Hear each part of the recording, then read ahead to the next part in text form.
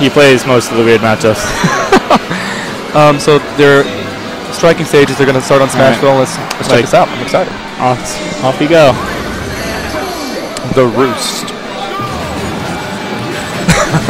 So Terry's using the Kukui tag to strike fear in the hearts of no one that speaks Spanish up there. I don't know the relevance of Kukui, but all right. So it looks like they're pairing off. Yeah, with the Dittos. Exactly, the Ditto pair off.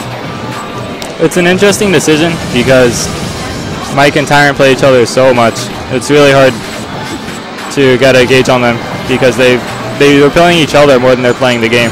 Almost a team combo there. Inadvertent. Oh my goodness. Nice. Very clutch tipper forward smash by Tyrant on Mike. Mike's the first one to lose a stock. Already at a slight disadvantage, but I'm sure they'll bring it back. Yeah. Tyrant's doing a really good job keeping his percent low. Yeah. And that's gonna... I'm actually surprised to see that FOW is the one taking the most hits because he likes to hang back usually from what I've seen in the past.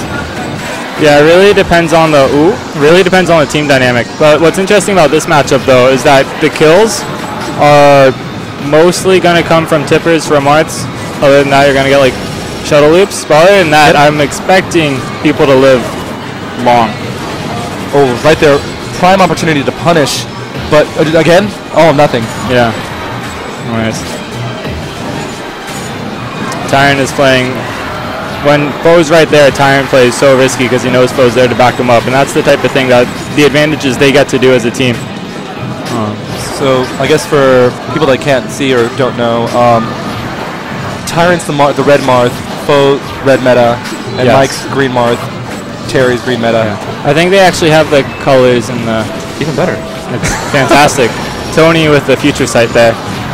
Boom. Oh, very nice up there. Bye. So they just reset everything. Exactly, just going for the ledge right there. Trying to... I'm really interested in watching Terry and FOW play because they're such quirky players, both of them. Poor attempt right there to get that stock off Tyrant. And now they're heavily risking it, but Mike and Terry are pretty risky players sometimes. Yeah, they're just so much offstage shenanigans going on right now. I'm so surprised no one's died out of any of that. I was about to say the entire left-hand side of the screen is just covered with players. Yeah, but eventually Mike is out there for a little too long, so. If I cannot call your name, no follow-up right there. Grab, throw.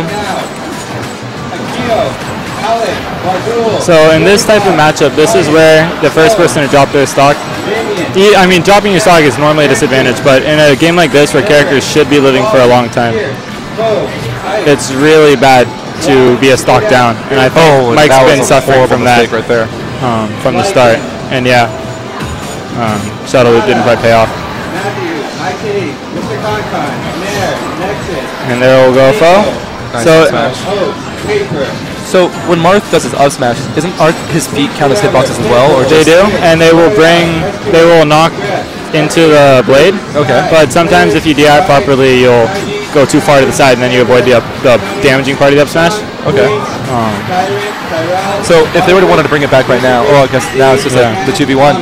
Yeah, now it's going to be a lot of Terry running away unless this happens, and now they got to just try and style on him, basically.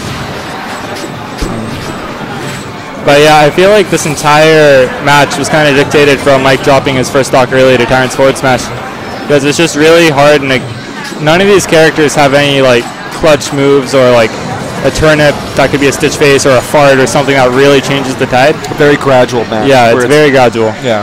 So when you die early to a random forward smash, it's going to suffer a lot more in a game like this. All right, so the first match goes to Tyrant and FOW. I wonder what they're going to counterpick with. So I feel like in this situation, Terry and Mike would be really interested in going maybe to Battlefield, just because Mike has such good experience there. Yeah. But they might mix it up. What do you think the likelihood is that they'll go to Yoshi's Island? Yoshi's Island? I don't think anyone actually likes Yoshi's Island, and the only time people pick that is when it benefits their character. And since it's the same characters, I don't see a Yoshi's ever happening, just because it's such a universally not fun stage. So yeah, Battlefield, you're right. I know Mike feels really comfortable here. Okay.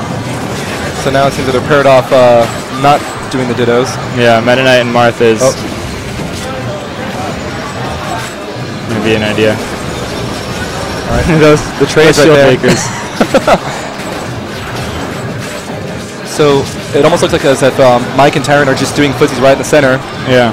Playing their own little game of Street Fighter while Terry and FOW are just trying to grab the ledge. Exactly. That's exactly it. But capitalize. The percents are really even right now. And it's... Everyone's just going to slowly gain percent, and then the first person die needs to get a revenge kill fast, because otherwise the percents are going to keep climbing, and they'll be at 60 or 70 before everyone else hits their second stock.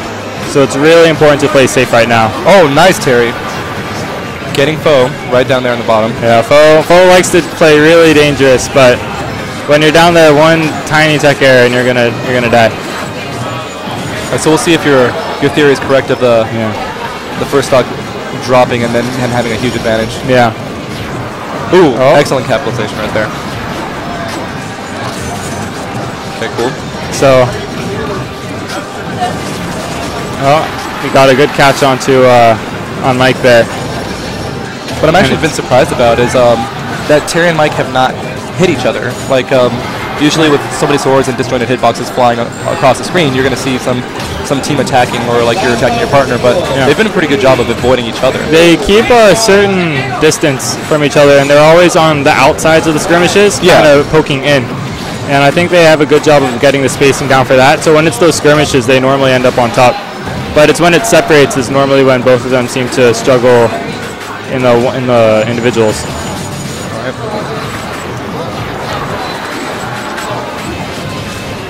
Ooh.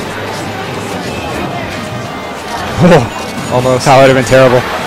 It's a good thing Mike held it. Oh, someone grabbed the edge? No. Okay. Not at all. He ends up saving Tyrant and then dying. And now Mike down a stock for the whole team, so 3-4. Oh. Excellent up air. 3-3 now. And that'll be not a stock. Excellent DI from Tyrant. That was very well done.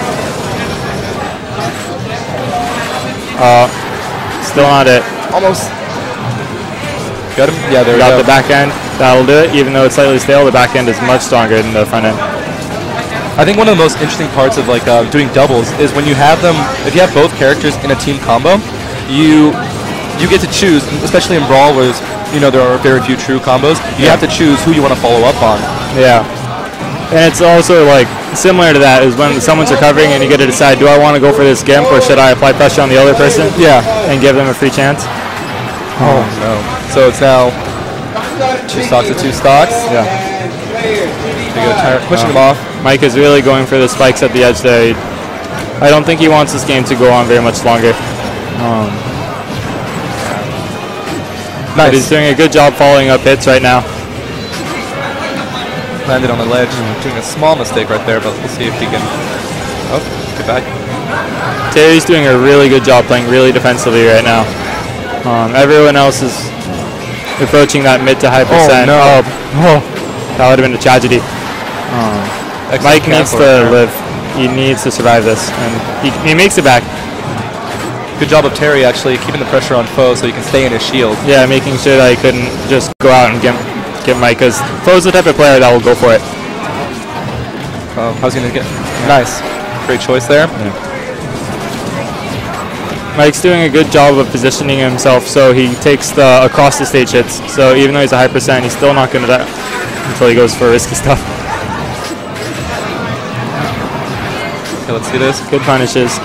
And actually sometimes there's a weird dynamic with players where now that Mike's almost dead, he has the adrenaline, he has the focus playing well. Yeah. But the more he gets hits and people are trying to kill him, they get flustered that he's not dead yet. I understand. And if you can hold that, it's a really powerful mental block that you can put over people. Oh, nice save from FOW. Oh. But the stage spike at the end anyway. So Mike really needs to live here.